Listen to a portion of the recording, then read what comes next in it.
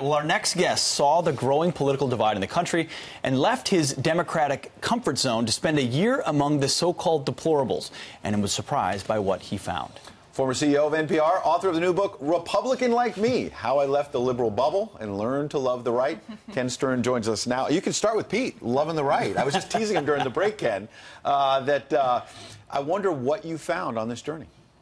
So I decided to do this book because I've been, as you said, increasingly concerned about the anger level in this country. And I said I need to leave my 93% Democratic ward and 100% Democratic household and see things from the other side.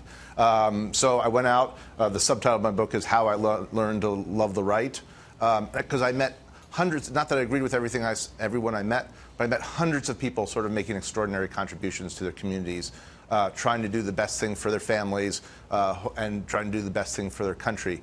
And I really did meet many people who I admired and loved. So and that's from little... Yeah. So you met some Trump supporters that were not deplorables, that were not racist? Because I always say if you don't know someone that supported President Trump, you shouldn't be talking about politics, because we all live in our cul-de-sacs, but you have to have a good understanding of both sides and people across this country. What was your takeaway from many of the people that went out and did vote for President Trump? Yeah, look, 62 million people voted for President Trump. That's 62 million stories. And I think we go wrong if we try to create stick figures of the people who supported them. Look, a lot of people supported him for policy reasons. Some supported it sort of because they were angry at the direction of the country.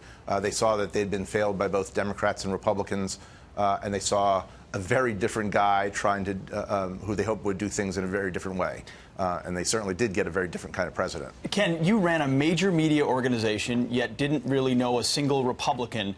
For others out there, a lot of Trump voters, what does that say about newsrooms across America, in Manhattan and elsewhere? Are we ever getting a balanced view of the environment, let alone conservatives?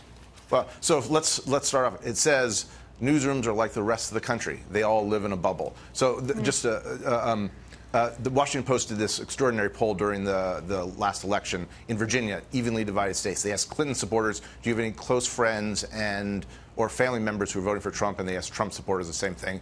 And about 60% said no. They didn't know anyone on the other side. And newsrooms are sort of the same. I mean, everyone lives in sort of their geographic and cultural bubble. The problem is just magnified when you have responsibility. In these newsrooms, right? I mean, it's 95%. Look, they draw from I don't know. I don't have the data support, and I'm not going to go outside what I know. I do know that they draw on a generally liberal pool. I think a lot of these newsrooms, the ones that I know, actually have great reporters trying to do great things. But there's a risk of political homogeneity, and that, I think, is sometimes reflected in the reporting. Do you encourage other folks like yourself in the media world to take the journey that you did? I mean, how much did you change from that experience? So I changed a lot. When you don't know the other side, it's really easy to turn them into cartoon figures. And when you meet people, you realize actually what a moderate people the American people are, that there's a lot of nuance, that people gravitate towards finding common solutions. And we lose that in this modern media and sort of loud social media environment we're in. We got to break out of that in some ways.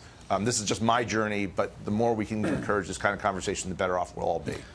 Did you get a chance, Ken, to see that open letter that Brian Mann, he's a reporter with North Country Public Radio, wrote? It's an NPR station, and he basically was saying that he believes that you overgeneralized. Among other things, he said, quote, the fact you dragged NPR into your pre-chewed How I Learned to Love the Hicks narrative when public radio reporters have been telling conservative America's story with care and knowledge and intimate details for a long time, he found ridiculous. How do you respond to some of the critics in these newsrooms who are saying that you've treated them unfairly? Yeah, look, a few people shared Brian's open letter with me. So I would say one of the challenging things writing a book about polarization is that people have polarized response to the book, even if they haven't read it yet. The book's been out for 4 days.